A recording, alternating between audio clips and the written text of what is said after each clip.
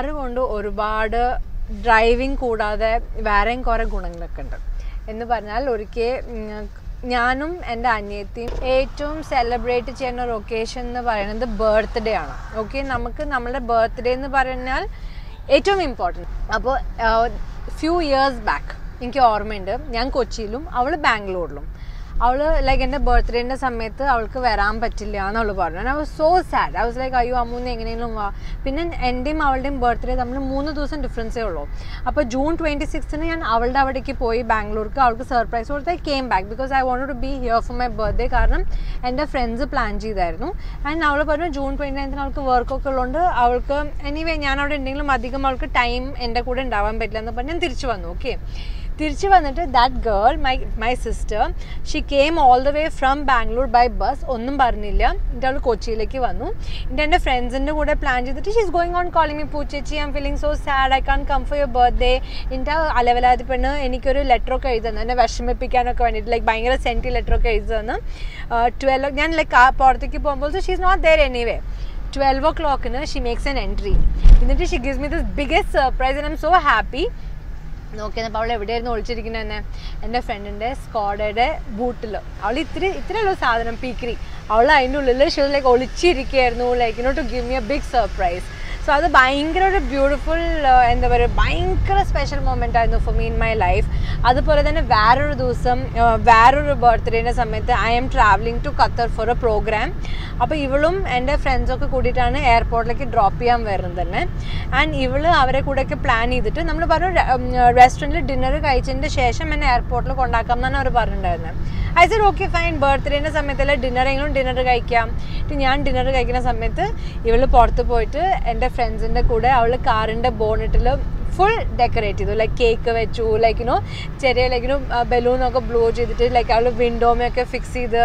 It was so beautiful. And എൻ്റെ അനിയത്തി she is very creative. അപ്പോൾ അവൾക്ക് ലൈക്ക് ഒരുപാട് ബ്യൂട്ടിഫുൾ ഐഡിയാസ് മൈൻഡിൽ വരാറുണ്ട്. അപ്പോൾ that is also one very beautiful memory I had. And എനിക്ക് മനസ്സിലായി നമുക്ക് ലൈക്കിനോ നമുക്കൊരാൾക്ക് സർപ്രൈസ് കൊടുക്കണമെങ്കിൽ എനി പ്ലേസ് ഉണ്ടെങ്കിൽ you can give. And she may that happen with the car.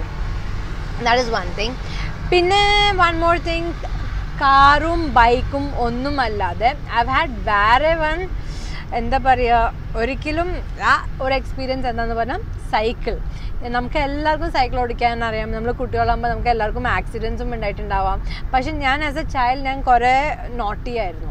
അപ്പോൾ when I was in Karnataka in Raichur ഞാൻ സൈക്കിൾ ഓടിക്കാൻ പഠിച്ച ഉടനെ നമുക്ക് ആ ഒരു ആവേശമൊക്കെ ഉണ്ടല്ലോ, ആ ആവേശം എനിക്കും നന്നായിട്ടുണ്ടായിരുന്നു.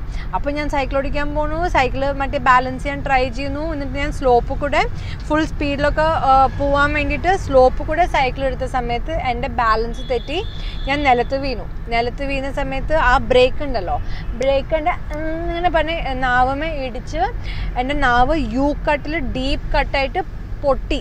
It was bleeding like anything. I started crying. ഞാൻ വീട്ടിൽ പോയതിന് ശേഷം ഹോസ്പിറ്റലിൽ പോകണല്ലോ ബിക്കോസ് നല്ല ഡീപ്പ് കട്ടാണ്. ആൻഡ് അവിടുത്തെ ഡോക്ടേഴ്സിന് കുറച്ച് മനസാക്ഷി കുറവാണ്. അപ്പോൾ എന്നെ വീട്ടിൽ നിന്ന് ഡോക്ടേഴ്സിൻ്റെ അടുത്ത് കൊണ്ടുപോയിട്ട് അവിടെ പോയപ്പോൾ ഇവർ പറഞ്ഞ് സ്റ്റിച്ച് ഇടണം. എനിക്കാണെങ്കിൽ ഇഞ്ചക്ഷൻ ഭയങ്കര പേടിയാണ്. അപ്പോൾ എന്നിട്ട് സ്റ്റിച്ച് ഇടാൻ ഐം ലൈക്ക് നോ എങ്ങനെ സ്റ്റിച്ച് ഇടാൻ, നാവും എങ്ങനെ സ്റ്റിച്ച് ഇടും. ഫൈനലി ഞാനവിടെ കരിഞ്ഞ് പൊളിക്കാൻ തുടങ്ങി. എന്നിട്ട് അവിടുത്തെ സിസ്റ്റർമാരും അവർക്കും മനസാക്ഷിയില്ല, ഡോക്ടറിന് മാത്രമല്ല. സിസ്റ്റർമാരുടെ കാല് പിടിച്ചു, ഞാൻ സിസ്റ്റർമാർക്ക് ചവിട്ട് കൊടുത്തു. അത് കഴിഞ്ഞിട്ട് ഡോക്ടർ പറഞ്ഞു കൈ പിടിച്ചു എന്നൊക്കെ പറഞ്ഞിട്ട് ഞാൻ എന്ന് പറഞ്ഞ് കരയുമ്പോൾ അവരൊരു സ്റ്റാൻഡ് പോലെ സാധനമുണ്ട്. അത് എന്തു സാധനമാണ് എനിക്കിപ്പോൾ I don't remember, but it something that makes your mouth open. എന്നിട്ട് അങ്ങനെ അവരെ ബാലൻസ് ചെയ്ത് വായിൽ വെച്ചു. എന്നിട്ട് ദേ took my tongue and I M crying and they don't care. അവർ ഒട്ടും കെയർ ചെയ്തില്ല എനിക്ക്. അവർ ക്രൈ ചെയ്തു. ഞാൻ വായടിക്കാൻ വെച്ചപ്പോൾ ആ കോന്നൻ ഡോക്ടർ അലവലാതി അയാളുടെ മുഖത്ത് ഇങ്ങനെ അടിച്ചു. ഐ വാസ് ഇപ്പോൾ ആലോചിക്കുമ്പോൾ ഇവൻ now I have that anchor. Okay, എന്നിട്ട് അത് ടങ് പുള്ളി ചെയ്തിട്ട് they gave injection and you ഷേപ്പിൽ സ്റ്റിച്ച് ഇട്ടു. Like I don't remember how many stitch, may be 4-5 stitches on my tongue. അങ്ങനെ ഒരു accident happened in my cycle. പക്ഷേ ഞാൻ സൈക്കിൾ കുറച്ച് ദിവസം സൈക്കിൾ തൊട്ടില്ല. പക്ഷെ now again I have A cycle.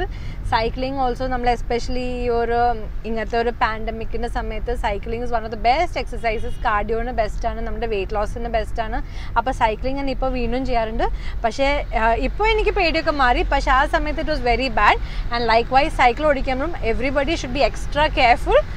because it is so dangerous. നമ്മൾ focus പോയ concentration പോയി കഴിഞ്ഞാൽ അതേ നിലത്ത് കിടന്ന് കഴിഞ്ഞാൽ ദാറ്റ്സ് ഇറ്റ്.